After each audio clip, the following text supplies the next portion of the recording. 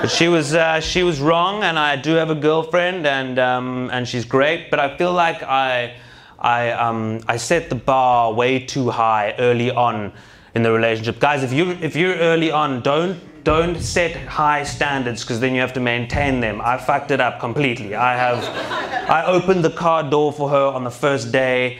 Now where do I go from there? I don't have anywhere. Now I've got to open the car door wherever we go, anywhere.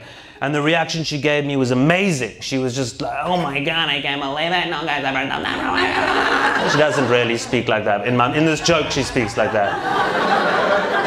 But the reaction was the most important thing. She gave me a great reaction. Oh my God.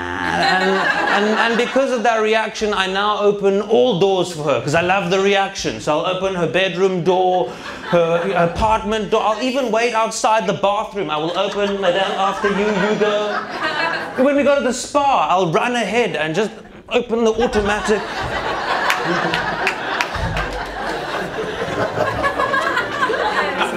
Girls, you mustn't believe the shit we talk on first dates, okay? Cut that out. We are lying. I'm telling you right now. The shit we talk just to get some cake, it's unbelievable, okay?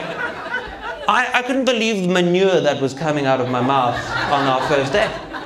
She was like, I hope you're not one of those guys who just go out drinking with his friends, cancel plans on me. I was like, I don't have friends. I actually don't like...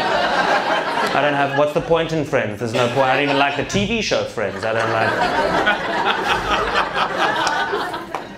She was like, I love bunnies. She goes, I love bunnies. I was like, oh, I've got 2 bunnies at home. I've got 2. Now I've got to go and buy the fucking rabbits. Now... She's like, I love the Kenyan culture. I'm like, oh my God, the rabbits are Kenyan. They speak Swahili. They're actually from Mombasa. They're Masai Mara tribe. That's what.